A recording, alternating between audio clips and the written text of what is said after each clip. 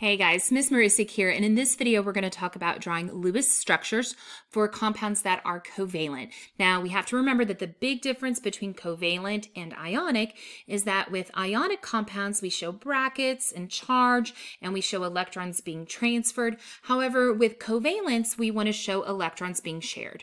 Now I know a lot of you remember how to do this from pre-P, so this is going to be a refresher, but we are going to make sure that we readdress all those kind of quirky things that we might see, such as expanded octets or double and triple bonds, or exceptions to the octet rule, because there are a few kind of weird things that can happen. Also, I will warn you that there are other methods, other steps you could use to draw a Lewis dot structure. However, I find students that kind of go through the steps that I'm going to talk about here tend to be most successful when drawing Lewis structures, especially when you're talking about some of those weird circumstances with the double and triple bonds and the expanded octets. So if you have to pick a method, I prefer you to use this one because, like I said, you tend to be more successful that way. So with that said, you notice our steps here is that we would first add up the total number of valence electrons for the compound. So I would look at my elements, see how many valence electrons they bring, and tally all of that together. This is how many dots we're allowed to draw, how many valence electrons we're allowed to draw. So then we're going to pick a central atom. And when picking the central atom, sometimes it's super obvious. Sometimes it's just the atom that's present in the fewest count. Like if I only have one of a particular element versus 4 of a different element, then obviously the one I only have one of is going to go in the middle. However, sometimes it's not as obvious, and so then we have to use the rule that the least electronegative element goes in the middle.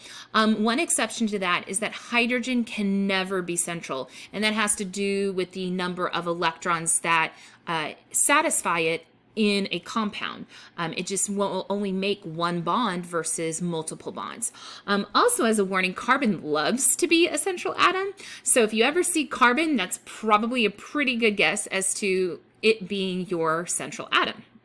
So then we put down the central atom and place the other atoms around it, and we call those other atoms the peripheral atoms, and then we bond up our atoms. Now you can either do this with 2 dots to show the 2 shared electrons, or you can do it with a line, and so I'll kind of show you that here in just a little bit, how that would look either way. Now what we would next do is fill up our peripheral atoms to satisfy the octet rule, but we have to be careful. We can only draw as many dots as we tallied up in step number 1. So once I run out of those dots, I have to stop drawing electrons. So we'll have to be careful with that here in just a minute. Now most things want 8 electrons to be stable. However, there are a few exceptions. Hydrogen likes only 2 electrons to be stable. Beryllium likes 4, and boron likes 6 to be stable. So we want to make sure that we remember those couple of weird ones while we're drawing, and so that way we don't over-satisfy those particular elements. All right, so then once you hit your total number of valence electrons, as I already said, you got to stop drawing. And so if you've run out of dots to satisfy everybody, that's where you got to make a double or triple bond. And so we'll see some examples with that here in just a minute. If you have extra dots that you need to show, or say you have more than 4 atoms that are going around your central atom, then what that means is that your central atom is going to be an expanded octet. Another word for that is hypervalent. Now, there's only certain elements that can be hypervalent. You notice it mentions that they have to be in period 3 or beyond. And that's because once I hit period 3, those elements are capable of using d orbitals to fill up and to bond up. Before period 3, you only have s and p orbitals, and so your elements aren't big enough to accommodate for those expanded octets. So then it says, in advanced structures, you may, on the very infrequent occasion, have an uneven number of electrons. We never really saw that in pre-P, but every once in a while in AP, you might see that. It's not very common, but just in case you do, what would happen is that any extra electrons that we have would go on the central atom. So just as a warning, that could come up every once in a while where that number of electrons is uneven. All right, we're going to talk about some of this other stuff kind of as we go through, but before we do a couple of examples, I want to kind of show you something that I've created that helps us to show what kind of Lewis dot structures would be accepted by AP graders on the AP test. So I'm going to actually show you this for just a little bit. So here are two examples of some Lewis dot structures that are okay. All right. You notice on this one, they put shared electrons as dots, which is totally fine. However, in this one, instead of using two dots to represent a bond, instead a line has been used to represent that bond. And that is totally okay too. So either one of these is totally awesome. Honestly, in AP, I tend to draw it this way, especially because when we have expanded octets where I have a lot of bonds around my central atom, this tends to be a little bit easier to show everything that's going on. Here are some examples of some Lewis dot structures that we don't want to do. First off, on this one, you notice that the dots are really unclear to read, like they're really pale. So you want to make sure that your dots are super clear so that the grader can very clearly see that you know exactly how many electrons you're supposed to show. They don't have to question whether or not you've actually put all the dots that you're supposed to. Also, you don't want to do a combination of dots and lines. So you don't want to do this where you put two dots and then connect it with the line because that kind of looks like you're doubling up on stuff. So you want to be really careful about that. Also, if you notice back up here, I always show those electrons in nice, lovely pairs. So again, it was super clear to the reader, the AP reader, that they know that those electrons are in orbitals together, okay? So on this one, the issue with this guy is that it's not very clear that those electrons are in pairs. And so you want to be really careful of that. Here's a few other ones that are not so good. Here we've got both dots and lines again, so we don't want to do that. That would almost look like we have double bonds happening, and it's kind of the same thing here. Don't do both dots and lines. Pick one or the other. Now, I will warn you, there are some advanced chemistry books that instead of doing the dots around the peripheral atoms, they'll actually do these lines. AP graders do not like that. They prefer to see those dots shown around, so don't do the lines like that. It's just lazy, to be honest, and it's not really a good notation. Also, on this one, you can see they've forgotten the dots on the peripheral atoms, so you want to make sure that you always show all the dots you're supposed to. Okay, this one right here, the issue is that the unshared electron pair, rather than just putting the dots at the top, they put a line and then the dots, and that line indicates a bond. So it's almost like you're showing a bond to a pair of electrons, and so that's not really a good notation either. Okay, so you got to be careful with that.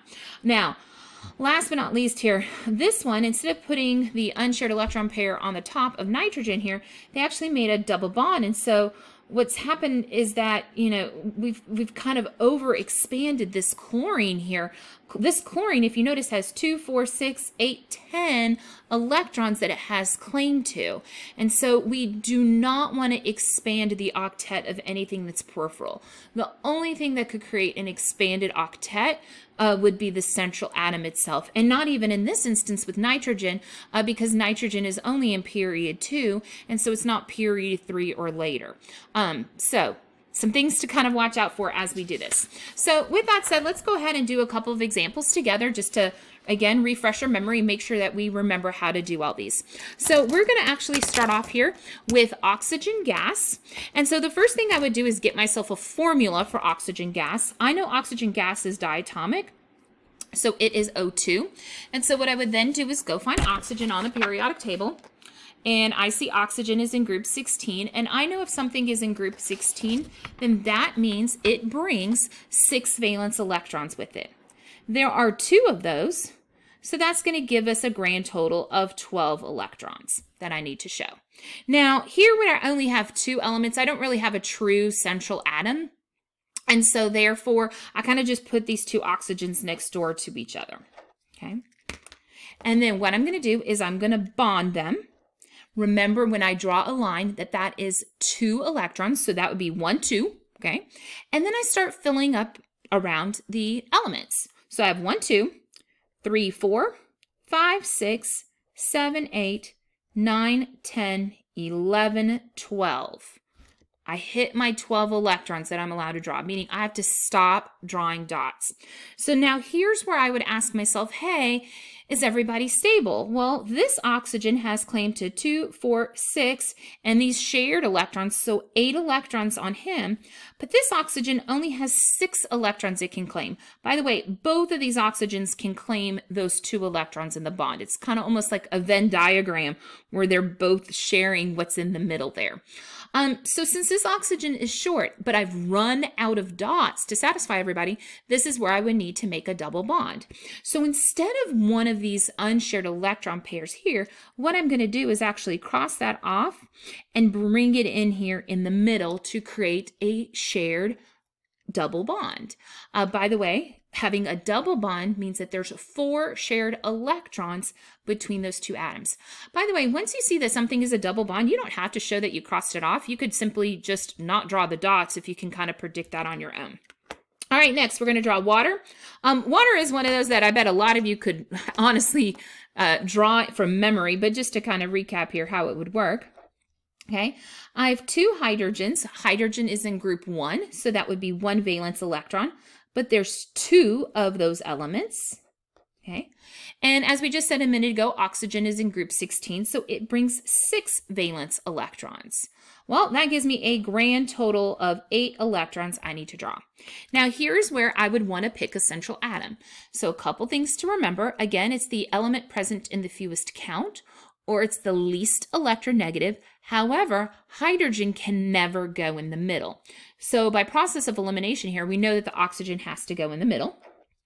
And so I would put my 2 hydrogens on whatever side. Now, you could either put them across from each other, up and down, or however, okay, it doesn't really matter. Just kind of pick 2 sides of the oxygen. And then I'm going to start drawing in my electrons. So again, I'm going to bond these up, 1, 2, 3, 4. Now, as soon as I've done that, remember, hydrogen is one of our elements that's okay with only having 2 valence electrons. Well, look here. It's got a shared bond, and so it has claim to 2 electrons. So does this one. By the way, part of the reason for that is because hydrogen only has an s orbital to it. And so it's only capable of holding 2 electrons.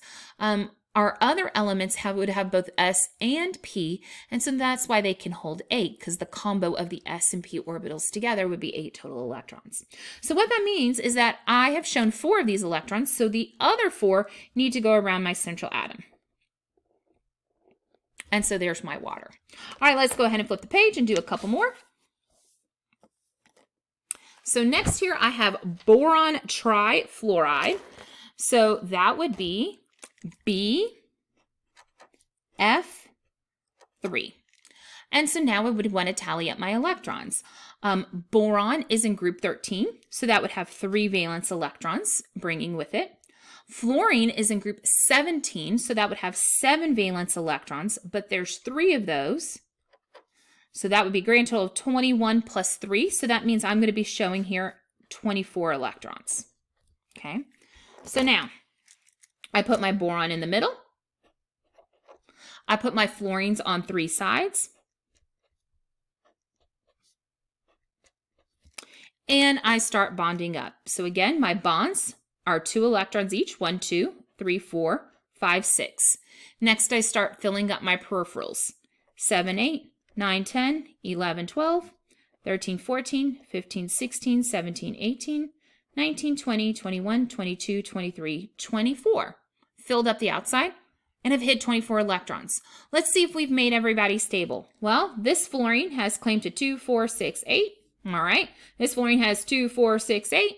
This fluorine has 2, 4, 6, 8. Okay, I'm like, that's good. And then I get to boron and I'm like, 2, 4, 6. But wait a minute. Boron is one of our exceptions. It's okay only having 6 electrons. So this is good as is. By the way, if it wasn't okay for it to have 6, that's where then I've run out of dots and I've got to make a double bond. So let's talk about a double bond here. Let's look at carbonate ion. We know that the carbonate ion has a formula of CO3 negative 2. Okay, so carbon comes with 4 electrons. because it's in group 14. Oxygen, as we've said, has 6 electrons, but there's 3 of those.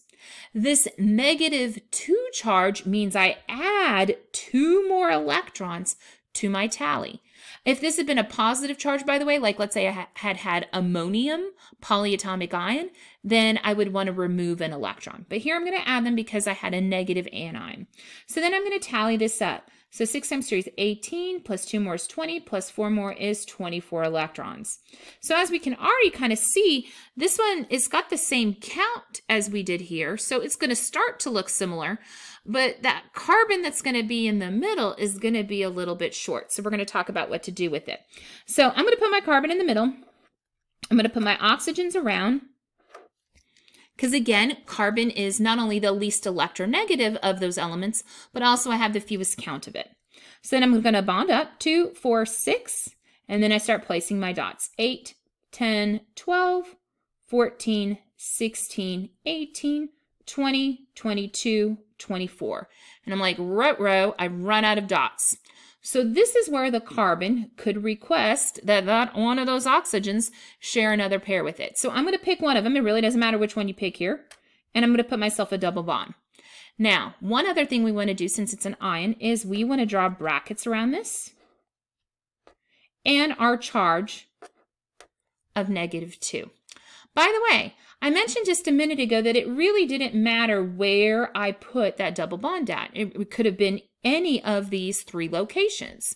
It didn't really matter which oxygen I used. So as a reminder, what that means is that carbonate is a resonant structure, that there's other equivalent Lewis dot structures to it. So for example, I could have drawn the double bond with this oxygen.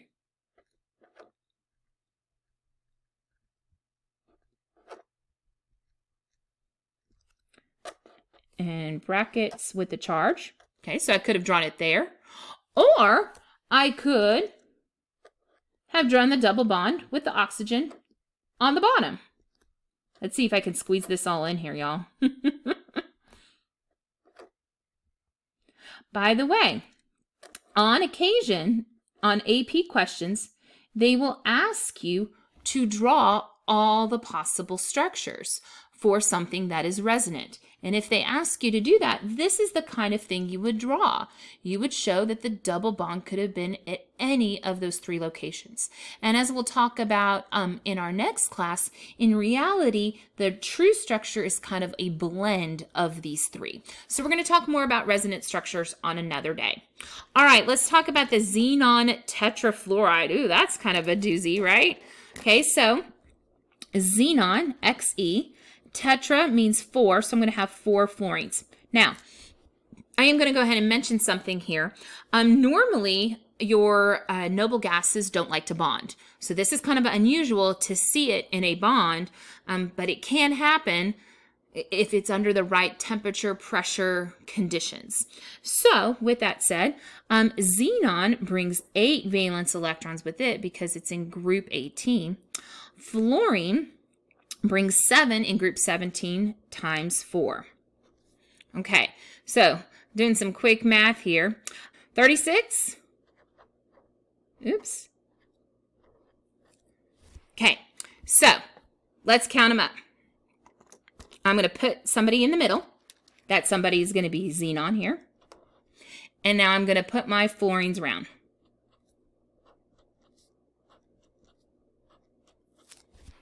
Okay. I'm going to bond them up. 1, 2, 3, 4, 5, 6, 7, 8. I'm going to start filling peripherals.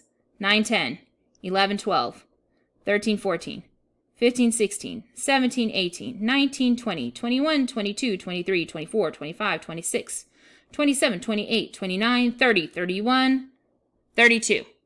I'm like, okay, I've shown 32, but oh, wait a minute, I got to show 36. So here's the deal. Any extra electrons go on the central atom. So what that means here is that the 4 remaining electrons will go on the central atom in pairs. It doesn't really matter where you put them. I usually will put them across from each other.